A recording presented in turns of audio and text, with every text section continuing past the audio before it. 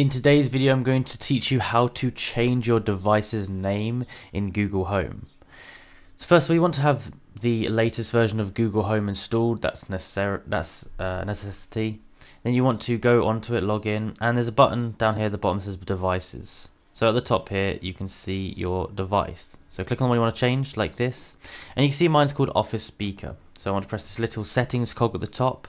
Then I want to go to device information. From here, I want to go to name.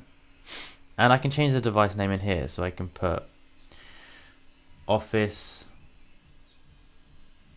Google Home Speaker. Now you can see it's limited to 24 characters, so I'll just put Office Google Home 1. I can hit save.